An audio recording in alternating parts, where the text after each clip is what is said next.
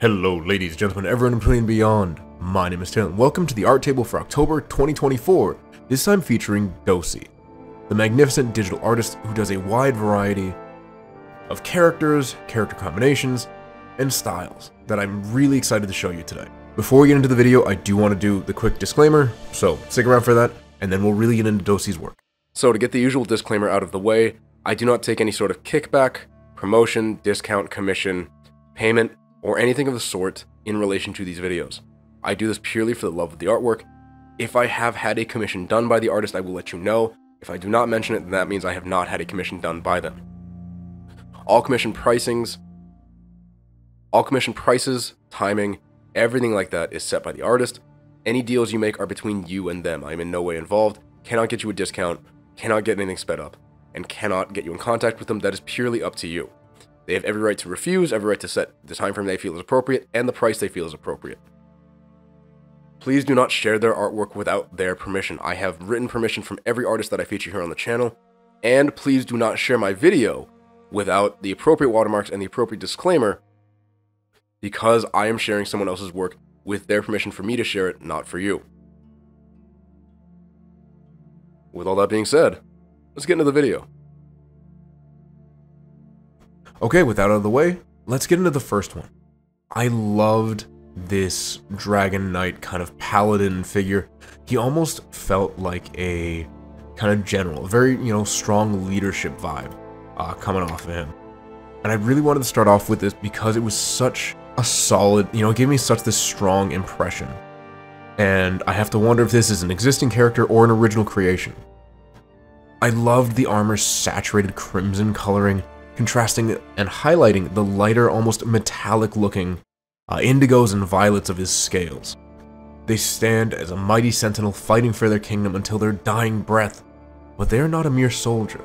No, they held a status, as nobility or even royalty of some stature. The crest of their family and home adorning their shield, a constant reminder of why they fight the endless sea of hordes that seek to take everything from them. And when the fight is done, they will rest their head one final time before departing. They gallantly hold an enchanted sword which they wield with deadly efficacy on the battlefield. It is a mix of savagery and majesty, as many Dragonborns are. I love the mixture of colors that use the deeper crimson along with the more subtle grays, as opposed to, kind of a shining silver. They give off a much more intimidating feeling. They also have this air of maturity to them. They don't need these flashy colors or the brightest armor. They have a war to win, and they have no time to deal with such trivial matters, as renowned for their appearance as it will not ease their burden. All that is to say nothing of the minute details that Dosie has factored in when designing every element of this character, including the difference in light because of the sword lightning. It all feels very thoroughly designed, and the armor feels like something with a mix of fantasy and practicality. It's nothing very flashy, but it still befits a commander who needs to maintain some level of pride and inspiration for their soldiers. They give off the air of someone that I would personally follow into battle. It is a medieval fantasy setting, of course, not the modern one, but I do need to move on to the next piece, which gives off a much more ominous air. Now, this one really stood out to me because it wasn't something that I was used to seeing. The clearly skewered, malevolent spirit of a rogue or an assassin coming directly at the viewer. When I first looked at this piece, I had two different thoughts. The first being that this was an adventurer who was betrayed by their party, whether directly or by being thrown into some sort of trap. But the other was this was a member of a party who had wanted to undertake more gruesome tasks, such as assassinations, and the rest of the party did not have the stomach for it, or they took it too far. Whether before or after their death, they seem to have been taken over by some sort of malicious force. Just from the look in their eyes that their hood had shadowed, the grim smile on their faces also does not inspire a lot of confidence that their target will make it out alive. That is a smile that revels in death, one that soaks in blood, and one that wields a blade and always craves the feeling of flesh. The arrows protruding from their back are a telling sign their death was not a peaceful one. It was one where they could not face their killer or killers. They may have died knowing their assailants, or they may have died knowing nothing but the pain of the arrows in their back. I love the spectral appearance and the fact that Dosie has shown it being more translucent in certain areas, but also the wisps coming off of their arms, all add this feeling of, kind of an ethereal being, this spiritual being compelled to satiate their bloodlust, and you, the unfortunate one, in their sights. I also love the small details from the belt to the kunai along their legs, and the small, little examples showing the movement of the fabric that envelops them. But unfortunately, once again, I do need to move on. Now, I think this was the first piece to really catch my eye because it felt like it had the same energy as like an Elden Ring boss in terms of its general impression and the physical appearance.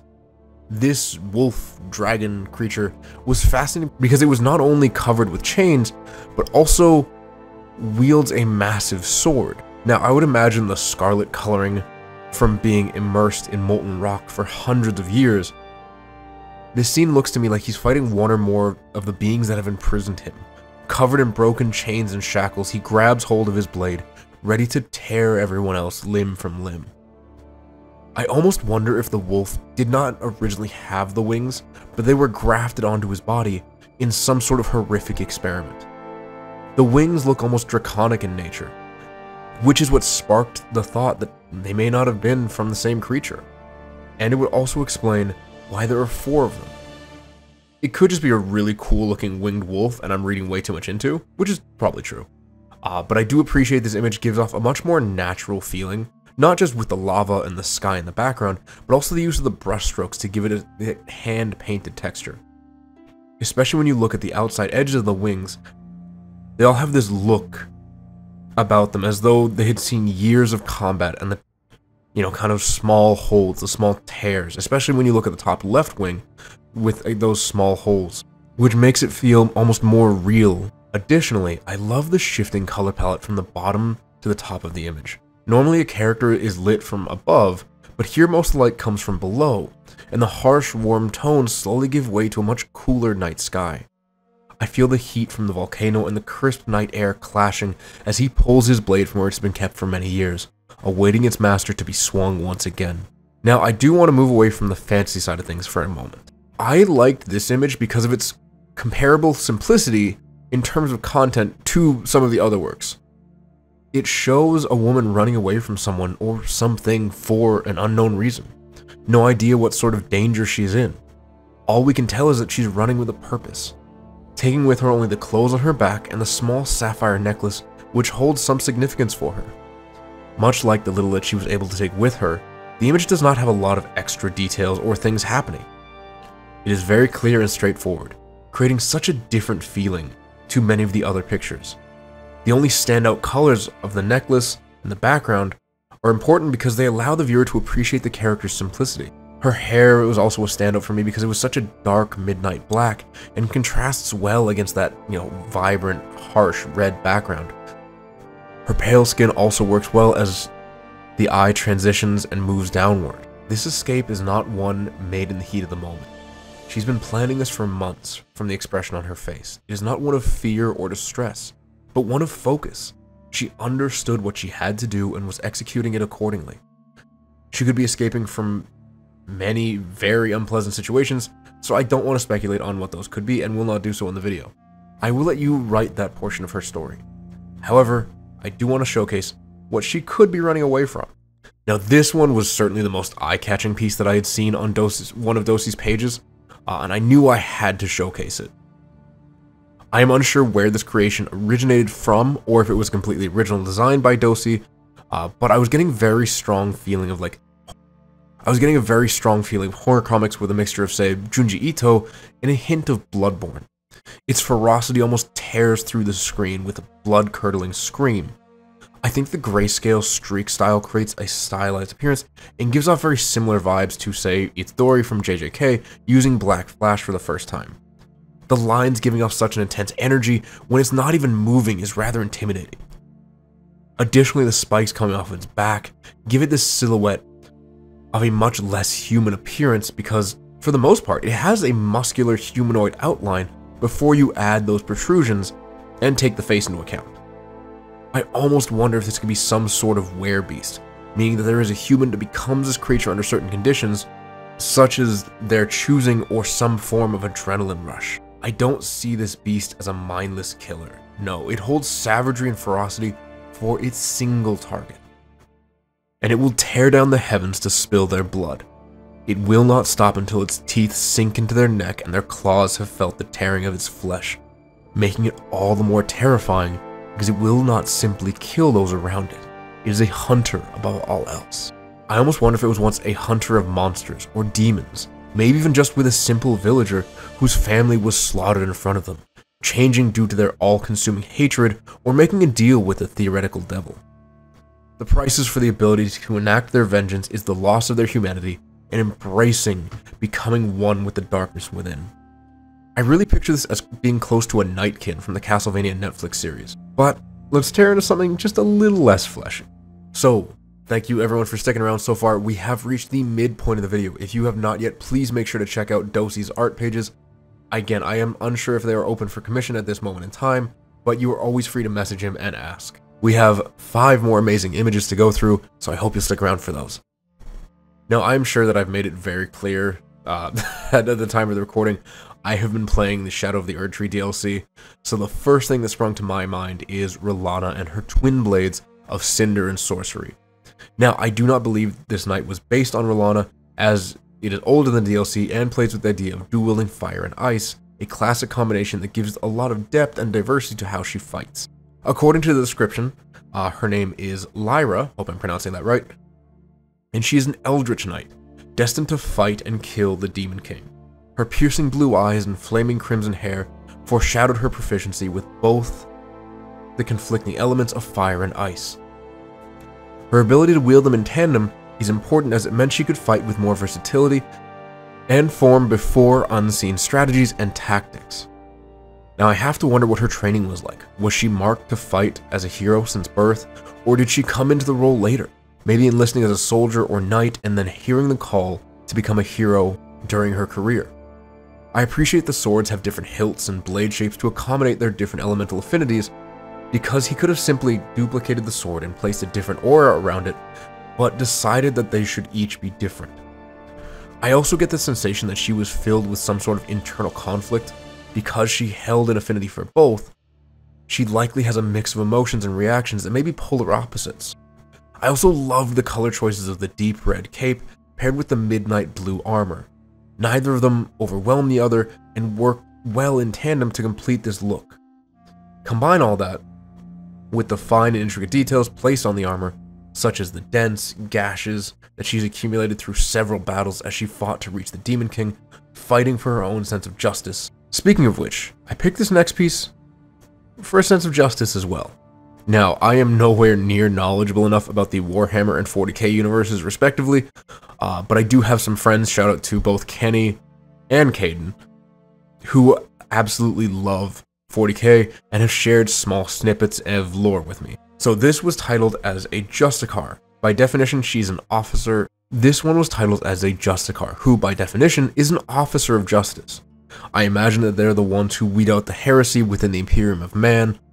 And honestly, I grabbed this one because it was such a beautiful highlight of Dosie's eye for details with all the super small and intricate little things that go into such a sophisticated piece. Especially when you look at the left arm, the lighting changes that could occur with such small space that obscure and highlight various details of his armor are incredible.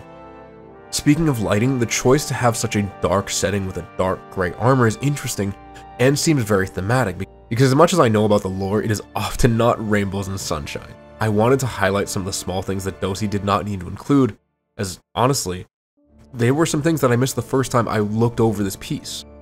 Those being the small apostle attached to the Justicar's left leg, and some of the other smaller details around it. It is so tiny that it could easily go unnoticed, yet he felt compelled to include it. It blends in with the dark shading upon first inspection, and I have a tendency to zoom in and kind of go all around the image as I write the script, which is when I found it. Most people won't stop and stare as long as I do for these videos, because, they have lives to live, and Dosie knew this, but still chose to include it. That demonstrates his dedication to doing his best work, even if it goes unnoticed. Now, I wanted to grab this next piece because it was kind of a departure from some of the other things that I've included in today's video. I really like this sketchbook, and I really like people just working with pencil and paper and like physical medium, because it's a dying medium and it's a dying art. So So I love this piece of a woman who looks like she came from the modern world and was thrown into a world of Princess Mononoke. It demonstrates the different skill sets that some artists have. I know some people who only work on physical paper and others who only do digital. Both take an incredible amount of time and dedication to develop your skills and really show what you can do. So when an artist comes along and is able to do both, that's even more incredible.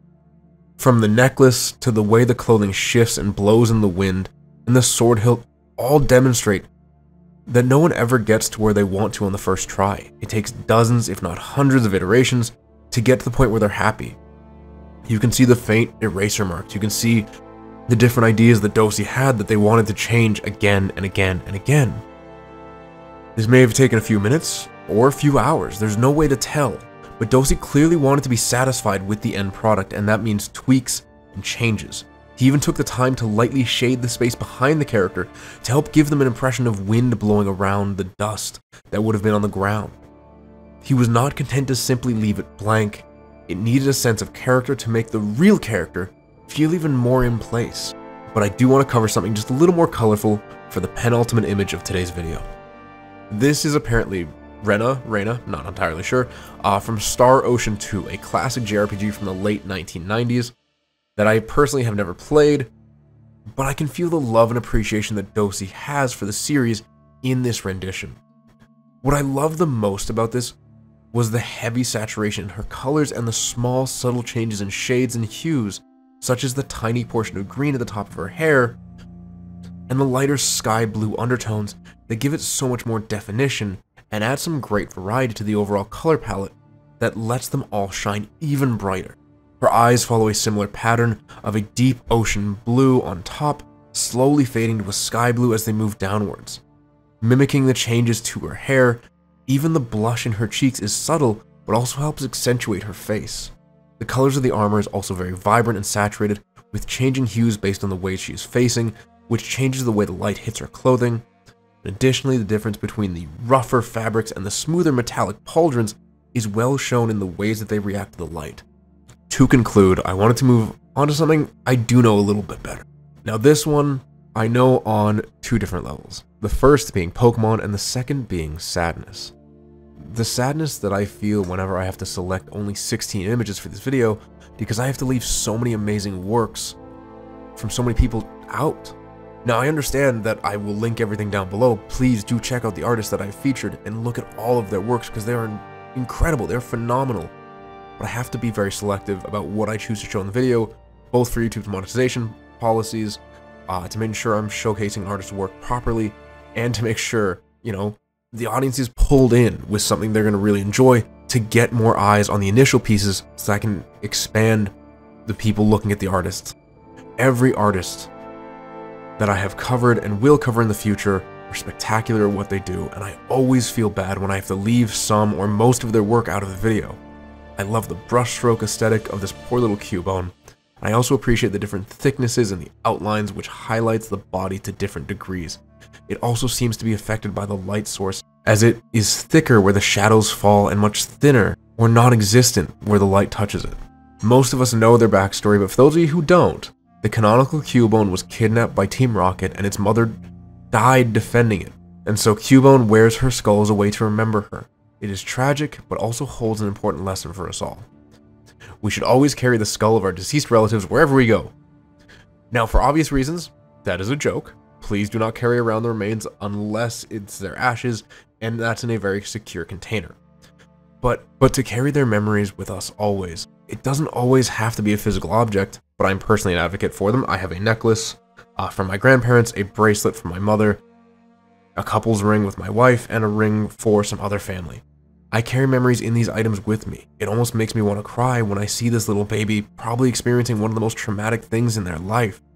In spite of all of that, he holds a defiant look in his eyes as a single tear rolls down his face, and he knows that he will have to live up the rest of his life alone. Well, ladies, gentlemen, everyone in between and beyond, hopefully you are not alone. If you are, I'm very sorry. But keep living your best life, Please make sure to check out Dosie's work. I have linked all of his stuff in the description down below. He does amazing stuff.